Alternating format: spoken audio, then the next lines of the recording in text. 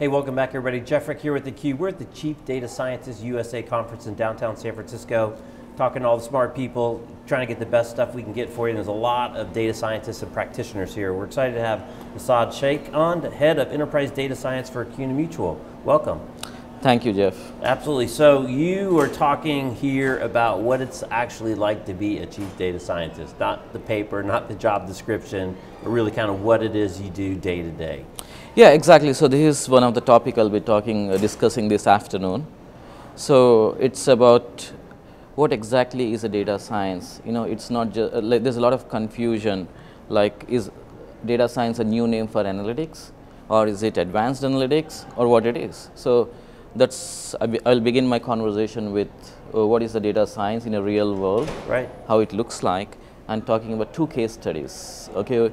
One is focused on the customer experience, and the next one is on the revenue growth by doing some analytics on the customer, like real-time analytics.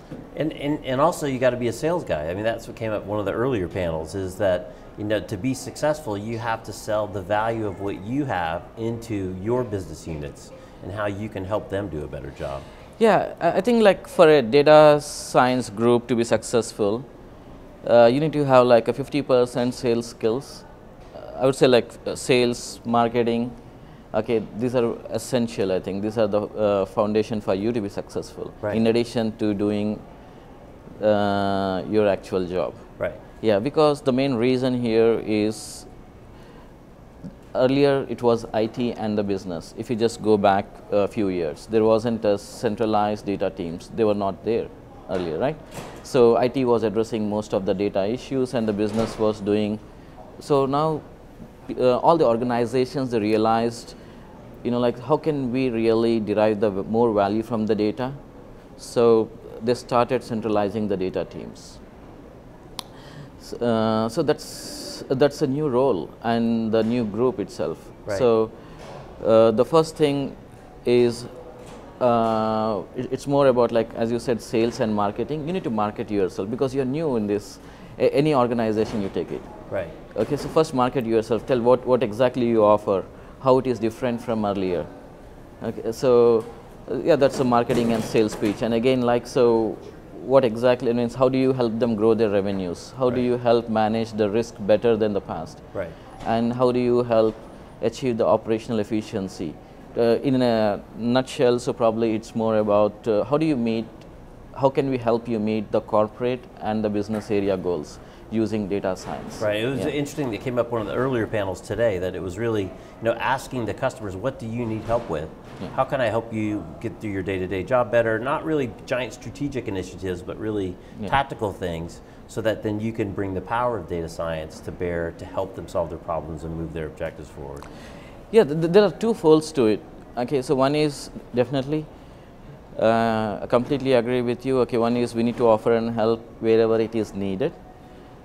I'm afraid if that is the only case, we'll end up in a situation of just supporting, helping, making them more efficient. But where the industry is evolving today, okay, is not in that area much. Okay, so where the industry is leveraging the data science today, like we can see, like in the past 5 years, a lot of organizations, like, yes, everybody knows what name I'm going to take, Uber. Right, right. Okay, so we saw this morning. So Uber, they don't own any cars, okay, but they're the world's largest taxi company, right? Similarly, so that is the thing. So this is the breakthrough. Okay, these are the organizations using the data science to evolve completely. So it's not just supporting and helping people to be more efficient. It's to show that, okay, how can we discover new products for you? Right, right. Okay, how can we research what competitors are doing? Can we do better than them? How can we help grow revenues? Okay, it's not just supporting. I think that is where the data science has a real edge over what we were doing in the past versus now.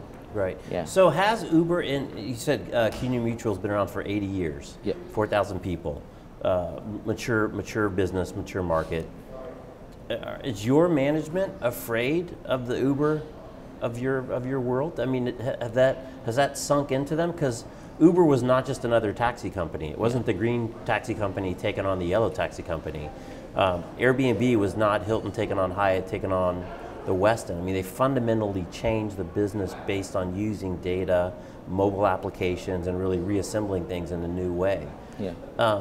Does your management, I don't want to pick on your company specifically, but within your industry, do they see the potential of that happening to them? And are they using you to try to fend that off or look for, as you said, kind of more proactive ways to get ahead of that curve? Yeah, exactly. This is where is the concern across the industry, especially the financial industry. So Uber is in the taxi space, but there are some organizations within the financial industry like Lending Club, to name it.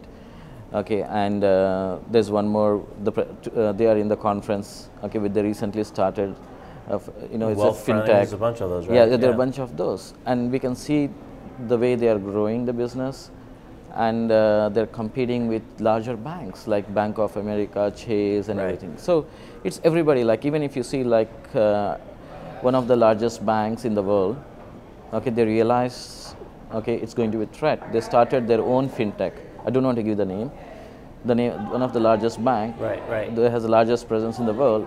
Okay, they started a new company known as a fintech. So this is where they are also thinking. So let's be ready for this competition. So it's not far. The one of the fear, I don't say like a fear, but one of the concern for these organizations, it's not far when Amazon and Google will start introducing, they already started, so capturing this market. Right. So how can we stay ahead of them or at least compete with them?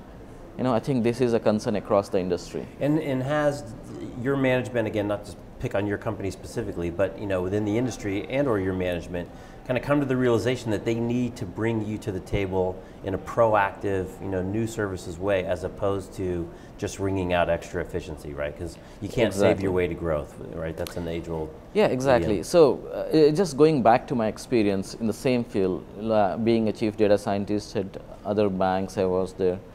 So the goals were different earlier. Okay, most of my time spent was on the risk management, doing the analytics to manage the risk better.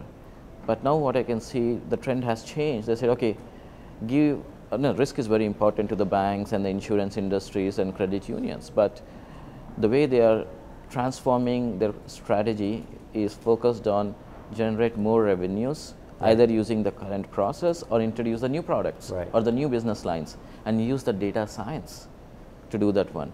I can see a lot of organizations, they realize it, they're very open for this change. And this is happening today. Good. Yeah. So before I let you go, running low on time, impressions of the show since you've been here for a couple of days. Any surprises?